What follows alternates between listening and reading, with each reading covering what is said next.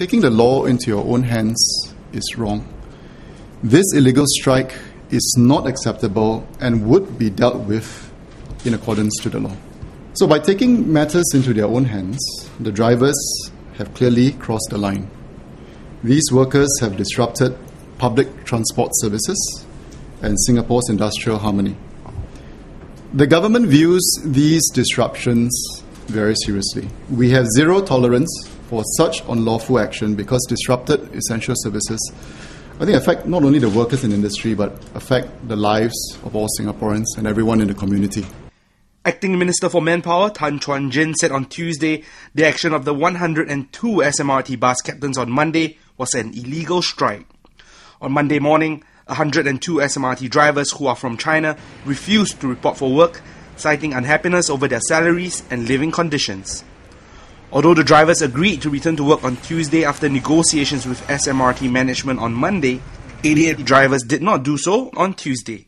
Public transport services like those provided by SMRT are listed under Essential Services under the Criminal Law Temporary Provisions Act, or CLTPA. Now, strikes are illegal for workers in essential services unless they give the employer 14 days' notice of the intent to go on strike and they comply with the requirements of the notice.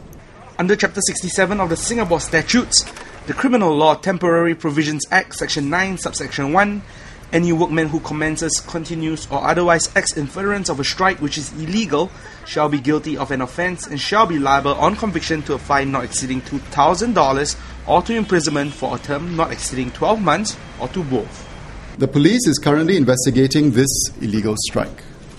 There are rules and laws to follow, and we will let the investigations run its course.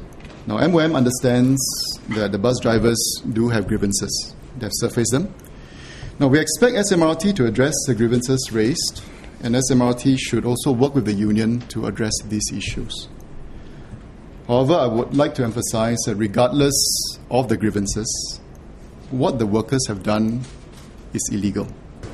Minister of State for Transport, Josephine Teo, provided an update on the public transport situation on Tuesday.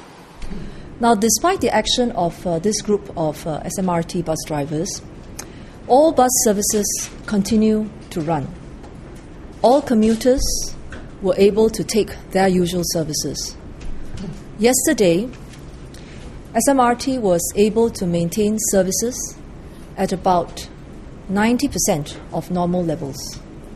And today, with some of the drivers returning to work, SMRT was able to restore services to about 95% of normal levels.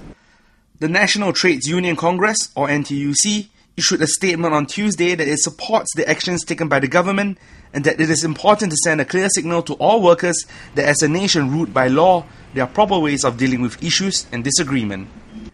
NTUC said that any action that is illegal must and will be dealt with firmly, regardless of whether the workers are local or foreign. NTUC also said that it hopes such an incident will not be repeated. It stated that management must maintain an open line of communication with their workers, especially those who are not union members, and workers must recognize that there is a right and proper way to air their grievances, and these should be adhered to. Meanwhile, the National Transport Workers Union has offered to continue working with SMRT management to address the issues faced by the Chinese drivers. Watch our other clips for the full press conference on the SMRT bus drivers' illegal strike.